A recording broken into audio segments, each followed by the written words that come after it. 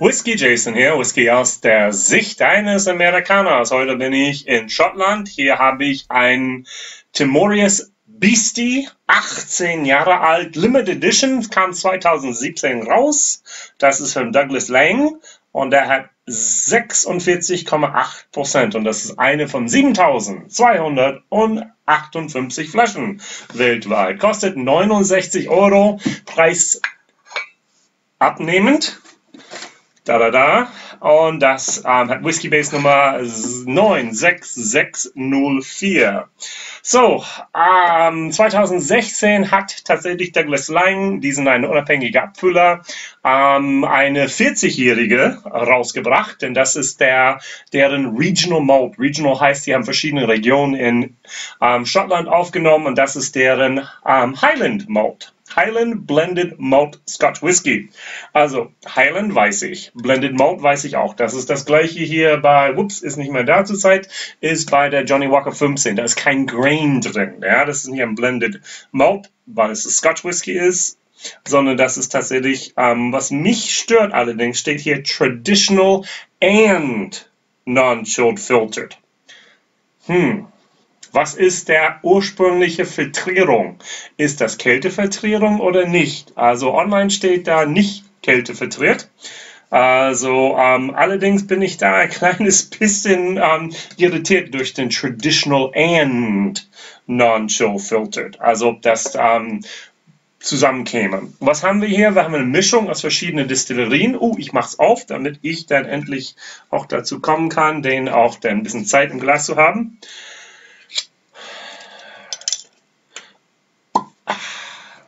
So, schauen wir mal. Also, Douglas Laing hat hier aus verschiedenen Highlands-Destillerien von Blair Athol.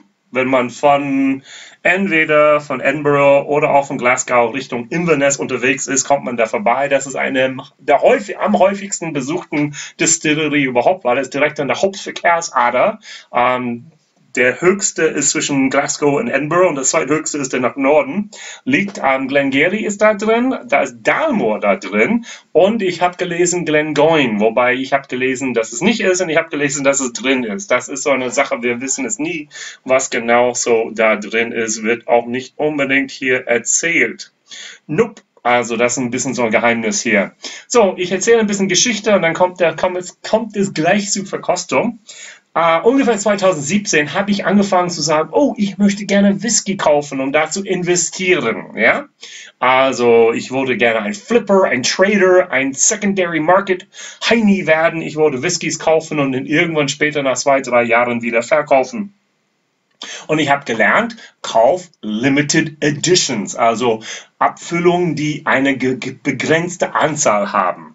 Und die steigen im Preis, war halt eben, dass es eine bestimmte begrenzte Menge und nachdem sie weg sind, kaufen mehr Leute die und dann geht der Preis automatisch nach oben. Und deshalb habe ich den hier gekauft.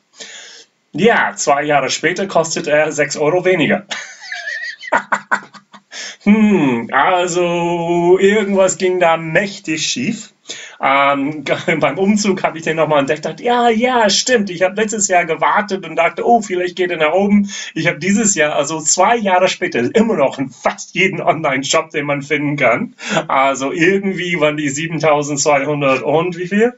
58 Flaschen viel zu viel, zumindest für den deutschsprachigen Markt. Und deshalb haben viele Leute den nicht gekauft. Oder war nicht der Renner. Also es gibt ein einziges richtig gutes Video dazu auf Englisch. Das ist von den Whisky Geek. Also wer den noch nicht kennt, also bitte Whisky Geek abonnieren. Der Mann ist absolut ein Geek, was Whisky angeht. Also wirklich nerdy. Und er hat den in der Adventskalender letztes Jahr gehabt, hat ihn probiert. Okay, nett. Ein bisschen Vanille, ein bisschen Malz. Warten mal. Jetzt ist es fast wie Wasser. Ich könnte gleich Wasser am Glas. Es schimmte dieses Ding die ganze Zeit. Und vielleicht hängt es damit zusammen, dass der nicht so gut verkauft wurde, weil halt eben. Und das ist die Geschichte ist. Jemand hat bewusst diesen Geschmacksprofil geschaffen. Zumindest stellt man sich das so vor, ja. Ich möchte als Blender etwas haben. Ich nehme verschiedene Sachen und ich blende die, bis ich das habe, was ich will. Meine Vermutung ist umgekehrt. Douglas Laing hat gesagt, wir haben hier einige Fässer da hinten. Aber was machen wir denn damit? Wir können die natürlich mixen, mit Grain zusammen machen Blend. Nö. Lass uns die zusammen mixen, machen Regional Malt. Was hast du denn? Ja, ich habe davon 15, ich habe davon 14, ich habe davon 13. Naja, schmeiß die zusammen, schau mal, was passiert. Und das Gefühl habe ich von dem, was ich bisher gehört habe. So, wer mich kennt, weiß, also ich vergleiche immer gerne. Und was habe ich hier? Ich habe den berühmten, gehassten zum Teil, Dalmore. Dalmore 18. Also 18 Jahre alt, 18 Jahre alt. Was wir hier haben allerdings, ist eine sherry-gereifte Geschichte. Jetzt hier matured in American White Oak und Bespoke Methusalem Oloroso Sherry Casks. Also die alten 30 Jahre alte Sherryfässern da drin waren dann da. Das wurde hauptsächlich nur in Ex-Bourbon-Fässern gereift. Ja, schauen wir mal, dass ich genug Platz hier habe, um mein Glas hinzustellen. Ich bin immer hier hinten, ja. Also, arme Kamera, also tiefen Einstellungen. Also, hier ist es das, hier bin ich, das ist da hinten. Das ist schon irgendwie eine Meisterleistung, dass beinahe alles noch scharf bleibt. Danke für die Kamera.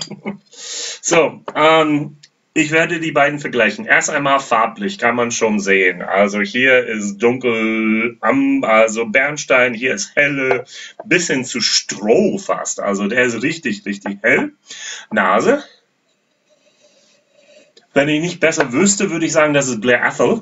Also ein paar unabhängige Abfüllungen habe ich schon davon gehabt. Und Blair Athol hat für mich Stroh, also Heu, Gras, ist sehr milde und hat wenig Charakter. Ja, das haut mich gar nicht um ehrlich zu sein. Oh, jetzt kommt ein bisschen eher Richtung Ananas. Also ein bisschen hier grüne Apfel und auch noch habe ich hier Birne.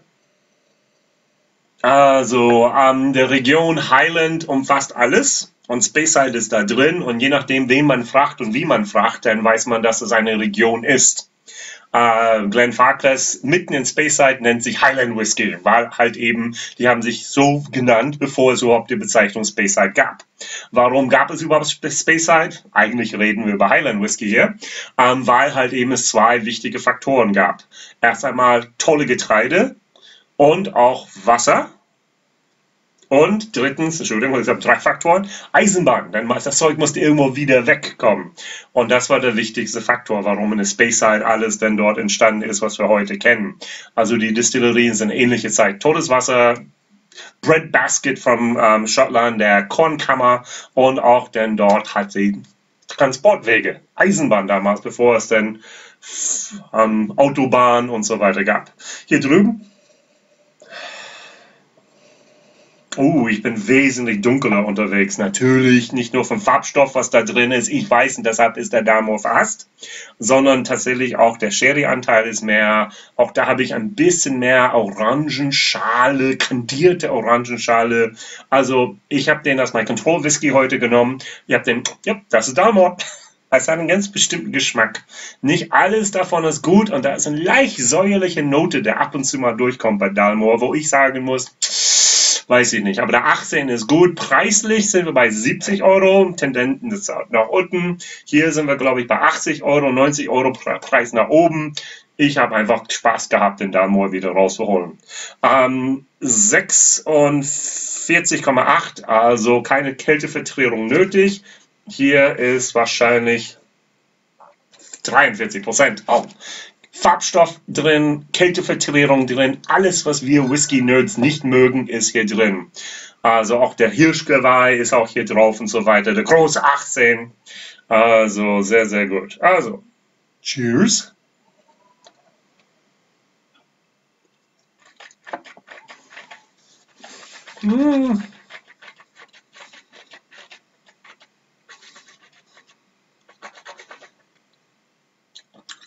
Wie gesagt, hier war mein Control Whisky. Der ist schon spritzig. Da ist einiges an Alkohol drin. Ich glaube, ich habe bei Whisky Base auch ein Review, also eine Verkostungsnotizen gelesen. Und er schrieb, der 18 hat mehr Alkohol-Punch als denn der normale Timorous Beastie. Das ist hier diese kleine Mäuschen hier. Also, ja, da hat schon ein bisschen Umf, muss ich schon sagen. Proudly without coloring or chill filtration. Okay, gut, es steht hier drauf. Stolz ohne Kälteverklärung. Warum steht traditional? Das verwirrt mich. Gentle Spices, also Ingwer habe ich schon, aber ein scharfer Ingwer. Honig, Vanille, Juicy Barley, also saftige Gerste. Genau, also plus a layer of macerated dark fruit. Dunkle Früchte? Naja, weiß ich nicht. Cough Drop Spices. Nun, wer sagt Hustenbonbon bei einem Whisky? Rucola. Viel von dieser Delicate Flavors. Wow, jemand hat ein Wörterbuch rausgeholt und hat dann einfach ein Synonym geschaut. Das ist ein Bone Dry Final. Also, also schon von der Tasting Notes hier drauf muss ich sagen, Hustenbonbons, knochentrocken. Also, was war noch hier drauf jetzt hier? Macerated Dark Fruit. Also, naja, gut. Haut mich echt nicht um. Also, also ich werde den auf jeden Fall in meine Flaschenteilung-Gruppe bei WhatsApp dann anbieten. Also, das Video kommt danach. Das kommt erstmal raus. Vielleicht habt ihr auch, vielleicht gefällt es irgendjemand, denn das ist schon irgendein Produkt, wo man versteht, warum der nicht in den Preis gestiegen ist. Douglas Laing, nicht alles ist automatisch immer gut. Die Idee mit den Regional Malts fand ich persönlich eine tolle Sache, ja, also hat man ein bisschen der regionale Charakter. Der Lowlands Whisky war halt eben der Epicurean, habe ich gut gefunden, andere nicht. Es gab auch Glasgow Edition davon, was ein Fassstärker war. Es gibt auch jetzt hier den normale Timorous Beastie. Es gibt den Scallyway, was auch ein Hund ist, was eine Speyside ist. Es gibt den Rock Oyster, auch 18 habe ich, wie der normale. Und ich glaube, der andere ist Big Pete oder irgendetwas wie das, ja. Also von daher, es gibt tolle Sachen, die rausbringen. Allerdings, der ist... Ich mache mit Wasser eine Idee. Ich belohne mich heute mit Dalmore. Es gibt nicht alle Tage, wo ich sage, mein Belohnungswhisky wird ein Dalmore sein. Also verdünnen wir jetzt hier auf 43-42%. Ja, er riecht einfach nach einem Single Cask Bourbon, wo ich sagen muss, naja, muss das so sein? Und ich bin bei Blair Athol, also die ganze Zeit. Also ich habe noch nie einen Glen Garioch gehabt, der nicht Sherry-lastig war.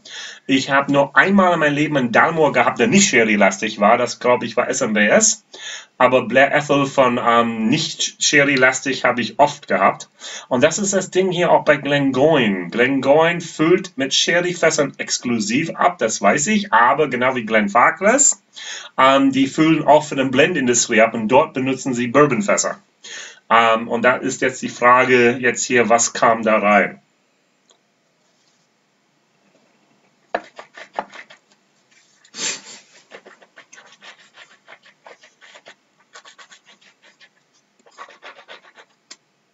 Also Ben, der Whisky Geek, verstehe ich, ja. Tue ein bisschen Wasser rein und nachher denkt man, was hat man im Glas? Man hat Ingwerwasser. Kaum was kommt drüber. Das ist so langweilig, fast ein bisschen fade hier. Wie schlimm gebe ich eine Note hier? 3 minus. Ich will nicht 4 sagen. Beim Preis werde ich ein 4 minus geben. Also 70 € dafür ist einfach mal auch wenn man den für 65 kriegt, auch wenn man den für 60 kriegt, also viel zu viel, sorry, auch wenn da 18 draufsteht, heißt noch lange nicht, dass es ein toller Whisky ist. Ja, also ich will doch ein Experiment ganz kurz machen. Ja, ich habe gerade vorhin meinen Epicurean genommen, also auch von Douglas Laing jetzt hier, also das war auch etwas, wo die Geister nicht unbedingt einig waren darüber. Oh, muss langsam weg. Farbe ist fast ähnlich, muss ich sagen, hier von nicht genug Hände. So. Der ist ganz, ganz hell. Der hat viel Ochentoxin da drin. Vielleicht ein kleines bisschen hier von Blatt noch da drin. Da gibt es nicht sehr viele Destillerien. Das ist auch der Lowland Blended Malt Scotch Whisky. Der hat mehr an der Nase als das hier. Bei Weitem. Also vom Anfang an gefiel mir diese Whisky irgendwie. Weiß ich auch, andere irgendwie sagen, aber ich fand den echt richtig gut. Wow.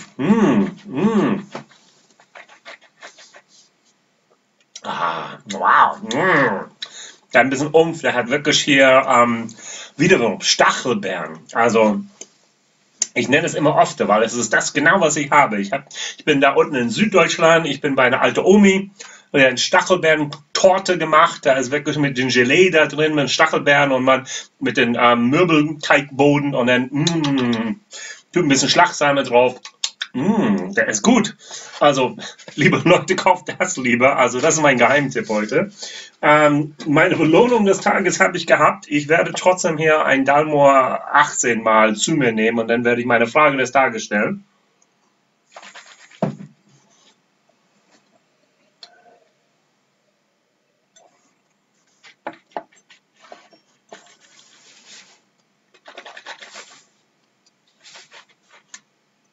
Ich würde viel, viel lieber einen Epicurean haben. Der hat echt dieser bittere Moment da drin. Tannin, bisschen Säure, viel Sherry, aber nicht Sherry, wie ich das kenne. Der ist eine beerige Note, eine Pflaume, eine Haufen Erdbeer und auch noch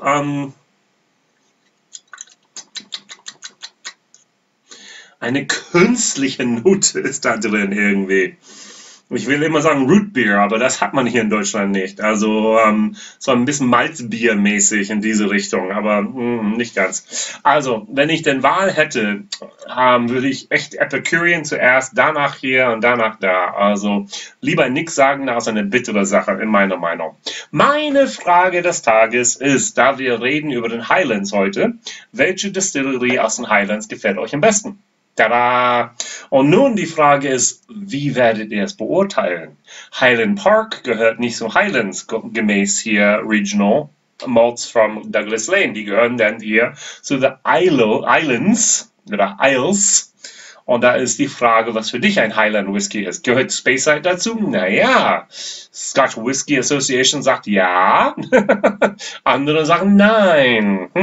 Also von daher, was ist dein Highland Whisky, dein Lieblings-Highland Whisky? Also gute Frage. Glengoyne, spontan gesagt, also keine Ahnung. WhiskyJason hier, Whisky aus der Sicht eines Amerikaners. Unten findet ihr einen Link hier zu meinen Flaschenteilungen. Da sind jetzt hier ein PDF da drin mit 300 verschiedene Flaschen um und bei. Irgendwann wird es 250 werden, hoffe ich. Ihr findet auch einen Link hier zur WhatsApp-Flaschenteilung-Gruppe, auch zu Amazon und so weiter, wo ihr was kauft, denn ich kriege eine kleine Provision. Wir sehen uns jeden Tag um 17:30 Uhr, es sei denn, es ist ein Sonntag, denn um 21 Uhr. Wahrscheinlich immer noch laufen viele meine Interviews auf meine verschiedenen Messen. Auch das ist jetzt Messesaison und da gehe ich hin und interview verschiedene Leute und da könnt ihr auch dann jeden Tag um 8:30 Uhr da ein Interview sehen und um 17:30 Uhr Verkostungsvideos. Wow, ich baller euch zu. Und am ersten Freitag im Monat gibt es auch immer ein Livestream-Special und so weiter und so weiter. Wer weiß. We love to entertain you here by WhiskyJason. Alles Gute. Ciao.